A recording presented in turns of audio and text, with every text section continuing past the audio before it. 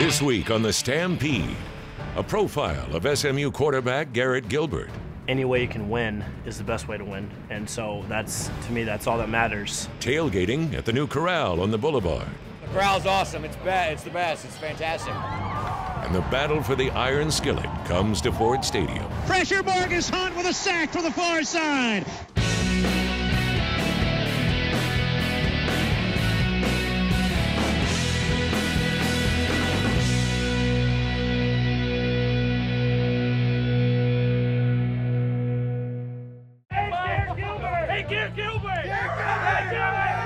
The most interesting newcomer on the hilltop this year is quarterback Garrett Gilbert. Gilbert looks to throw right sideline. It's caught. Keenan Holman at the 10. Touchdown SMU. He was born to be a quarterback. His father Gale played 8 seasons in the NFL. Coming out of high school, Garrett was the Gatorade and Parade National Player of the Year. After 3 years at the University of Texas, he completed his undergraduate degree in sports management and transferred to SMU. He has 2 seasons of eligibility remaining. SMU seemed like a great fit. Coach Jones, getting to come up here and take a visit, I really liked the program. I really liked seeing the campus. I really liked the guys when I first got to meet him. It just seemed like a great environment and a great atmosphere, and the program on the rise, something that I felt like I wanted to be a part of. Everything pointed here, and the decision was actually pretty easy. All right. Let's go 90-14 pump wide post.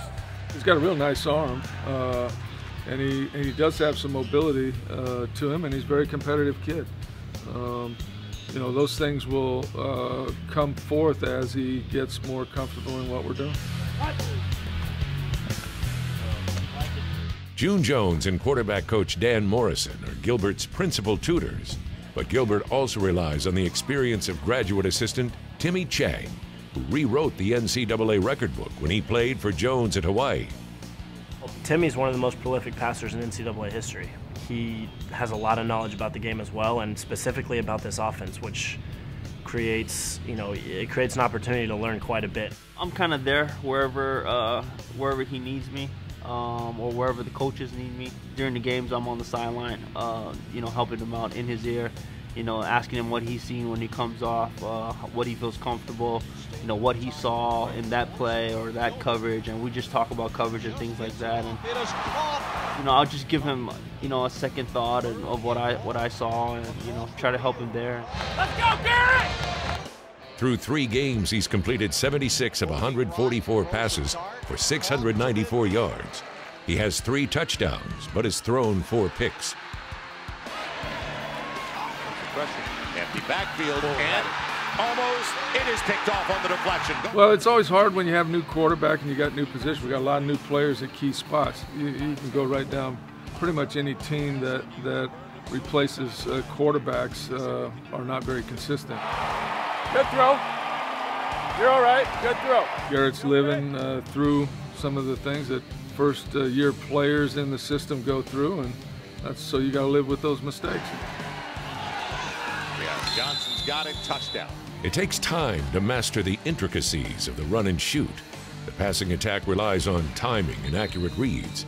Gilbert is a fast learner, but he's still very much a work in progress. For a guy that just came in during the summer to just pick up the offense and go with it, I mean, that's kind of impressive. It usually takes maybe about a year or so for you to be as comfortable and productive. He's just going to continue to grow and get more experience under his belt. It's one thing to do it in practice, but you got to do it in a game, and you got to live through the games. You got to go through the adversity. You got to, bite your bullets and just go and produce. I see the free man, so I know where to go. I see the free man in my face with my regular defined read. I feel like each day, if not each week, I am just taking huge steps towards becoming a better player, towards becoming a better quarterback, and towards becoming a better student of the game.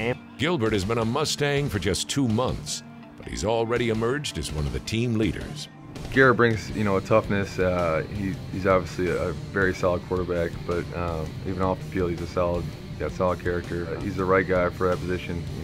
He does the things that Coach Jones wants done, and he does what the team needs. Garrett Gilbert is just, he stays, he keeps his composure at all times. So he's a great guy. He's a great quarterback.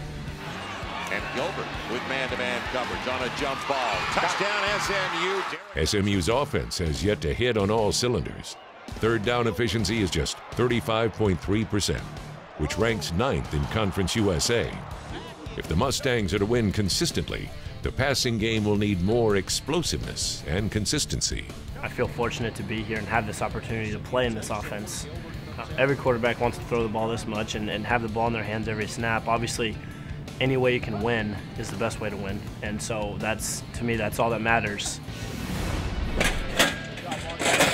Still ahead, preparations for TCU. Nice throw. And even a driving rainstorm can't stop the party on the boulevard. Frog legs. Everybody loves to eat frog legs.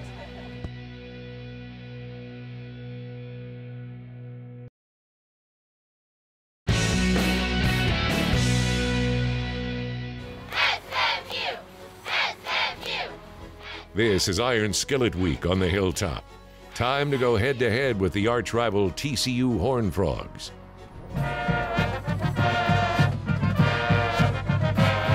How big is this game? On Tuesday night, The Fan on TX21 airs live from Ford Stadium. We're excited to get to be on TV anytime we can, and so especially for this week, previewing TCU SMU game here at Ford. Looking forward to that, and so as much word and as much exposure as we can get out before this game, we like it. Go Red, go Blue, SMU! Go Red, go Blue, SMU! Well, any publicity is good publicity. You know, you can't buy that kind of exposure for the school. I think all these things are positive things. You get your SMU on television. That's what it's about. 1, 2, 3, TCU! A bye week gave the Mustangs a chance to get healthy. Now it's time to prepare for 15th ranked TCU. Garrett, remember on 11, on Navy and Army, he's going to go pivot, okay?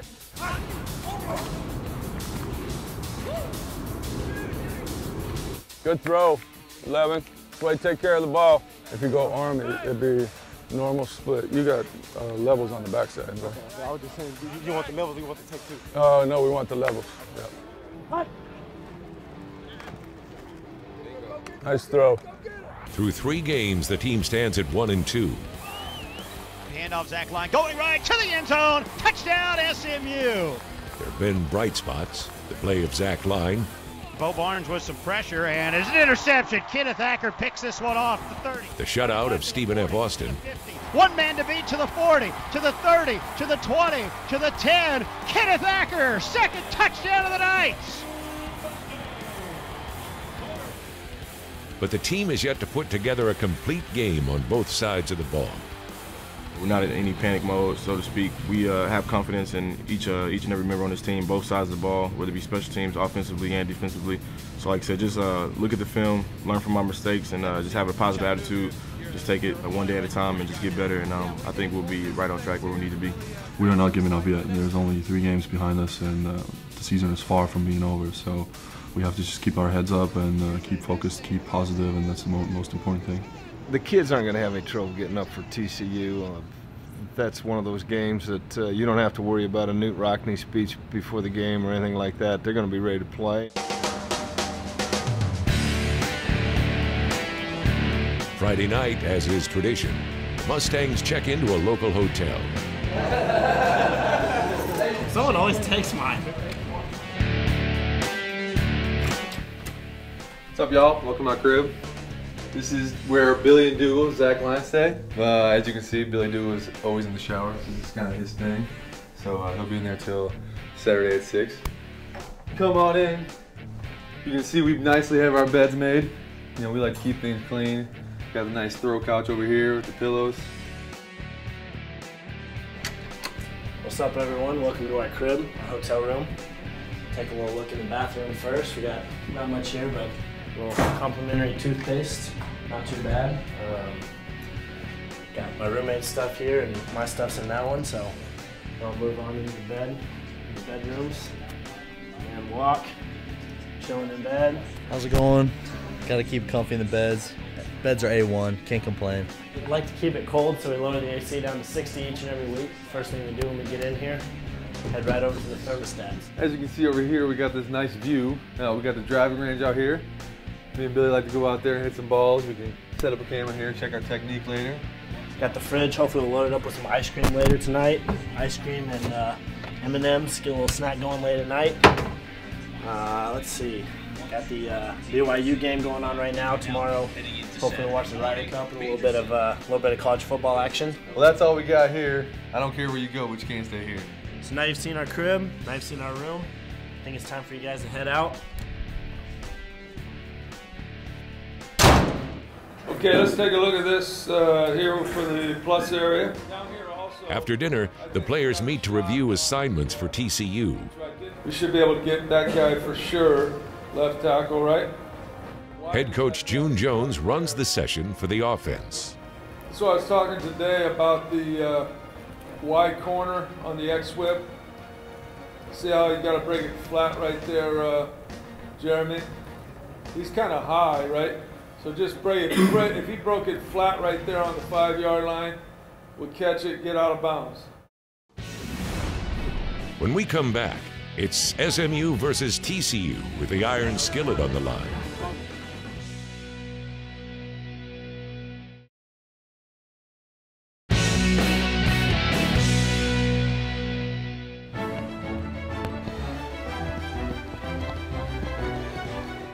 The Boulevard has become one of the top tailgating spots in the country.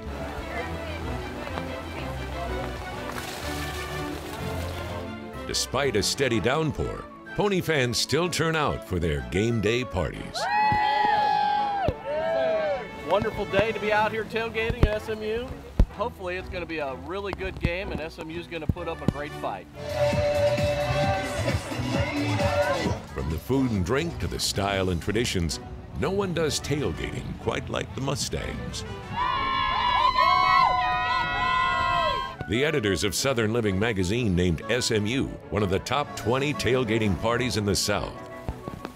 This week, many tents are serving up a favorite Mustang delicacy. We eat frog legs for lunch. Frog legs, everybody loves to eat frog legs. This year, SMU has added a new attraction, the Corral. The corral's awesome. It's the best. It's fantastic. A little bit of rain never stopped anybody from having fun. Open to any fan with a game ticket, the Corral boasts a wide array of game day favorites, all delivered in air-conditioned comfort. The Corral's great. It's a new addition this year, particularly on a day like today when the weather's less than perfect. It's great to be able to come in here and meet up with some other Mustang fans and stay a little bit dry while we're getting ready for the game.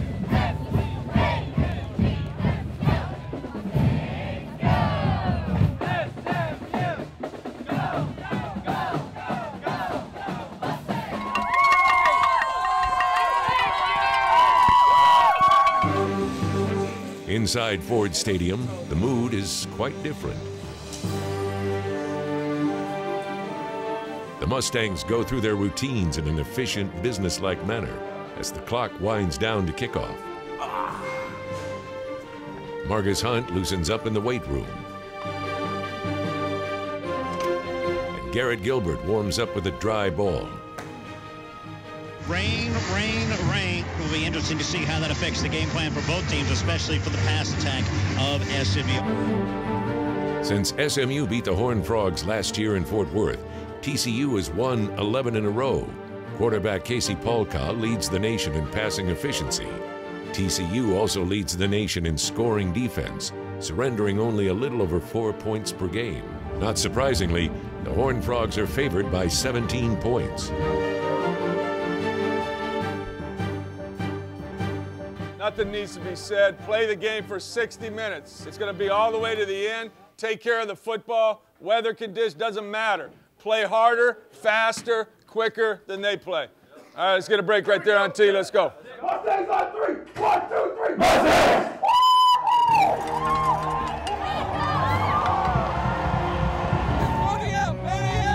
Let's go. Mustangs on 3. Mustangs on me. 1, 2, 3. Mustangs! The first quarter is dominated by the rain as both teams struggle with the wet field and slick ball. Zach Line handoff right. Ball pops out of his hands. It's loose going far side. TCU after it. Let's see if they covered it before going out of bounds, and they did. Paul Hall looking across the middle. It's going to be caught spinning into the end zone. Touchdown, Ladarius Brown. 1st and 10 at the 48. Gilbert rolls out right on play action. It's intercepted. Picked off by Olabode at the 40. Running left, 45-50. Back up the right, the left hash to the 40, to the 30, to the 20. Gilbert takes a shot at him at the 10, and Garrett Gilbert will tackle him at the 8-yard line. Elisha Olabode, the junior safety out of Cedar Hill High School, with a pick, and he runs it all the way back to the SMU 8. Do whatever you got to do to get back to the ball. That's all I'm saying. Make sacrifices today. All right? Make confidence. Let's go. And a handoff goes to Andre Dean. No, it's a rollout for the right for Casey Paul Hall, touchdown. They faked the handoff to the tailback, Andre Dean, and they had Tucker lined up at a fullback. He runs a route out of the right side of the end zone and a touchdown pass. In the second quarter, Zach Line puts SMU on the board with a 21-yard touchdown run that belongs on the highlight reels. From the shotgun, handoff, Zach Line has a hold to the 20, bouncing, running backwards to the 15, makes a tackle to the 10, to the 5, touchdown, SMU! Zach Line was spun around running backwards at the 15, and he kept his feet moving, and he carries it in for his 3rd touchdown of the year. Nice run for Zach Line. Big plays on special teams can decide games. TCU's Sky Dawson returns an SMU punt 64 yards. To the 35-40, breaks one to the 50, to the 40, right sideline to the 30, to the 20. He cuts inside at the 10. He's going to be tackled from behind. Ball comes loose. TCU picks it up in the end zone afterwards. They're spotting him down at the 4-yard line. And I believe that's Zach Line who makes the tackle down there and saves the touchdown for the moment. The Horned Frog offense puts 6 on the board. Going left to the 2, and touchdown, Ladarius Sanders. Take care of our business. Throw the ball, catch the ball, do your assignment, and when the whistle blows, we move on. Chase Hover adds a field goal with 29 seconds left in the half. The score is TCU 21, SMU 10 at the half. Hey, Darius Johnson and Jeremy, on those ones where we're 2-by-2, when that guy's coming, what's he doing? Kicking down? He is? But he's head up on you, or where is he? Okay. Head up to outside. Head up to outside? Okay. So the Z fade right there. You just got to decide whether you got it or not, quarterback. The inside backers have got to stay deep, because in that zone play, what they're trying to do is they're trying to get it back to the C gap, especially in 12 personnel. All right? So they'll run that zone play, and it's coming all the way back here. Everything is just like we said. This is our house. Play 60 minutes. Play each play longer than them. Be disciplined. Do not get any personal fouls. Do not get personal fouls. Let's finish this game. Let's get out of here with the win and send these guys home. Let's get a break on Marcus. 1, 2, 3, win! Still ahead, more rain, more football, more drama.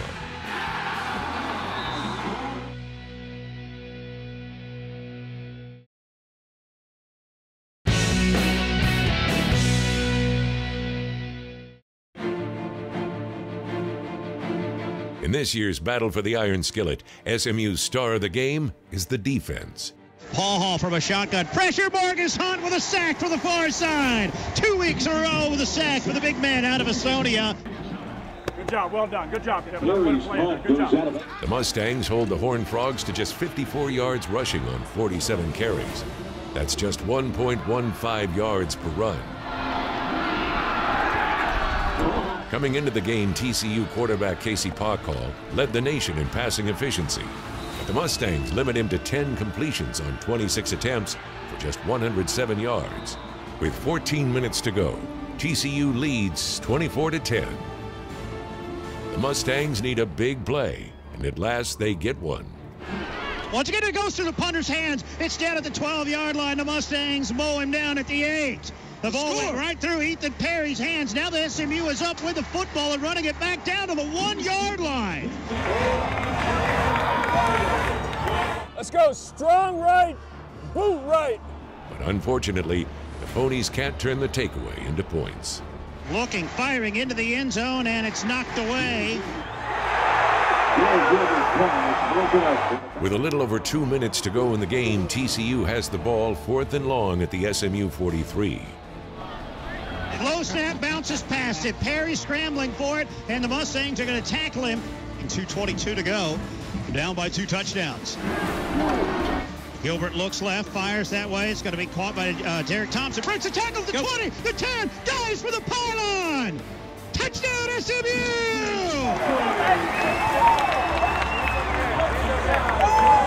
SMU gets one more possession, but Garrett Gilbert's desperation heave is picked off. It'll be intercepted at the 5-yard line to end the game. Hey, you guys good luck next week, Iowa State. Okay. Final score, TCU 24, SMU Mustangs 16. Obviously, we didn't play all phases of the game well enough. I know one thing, that the adversity, all the stuff we're going through right now is going to make us a bowl team before this year is over, okay?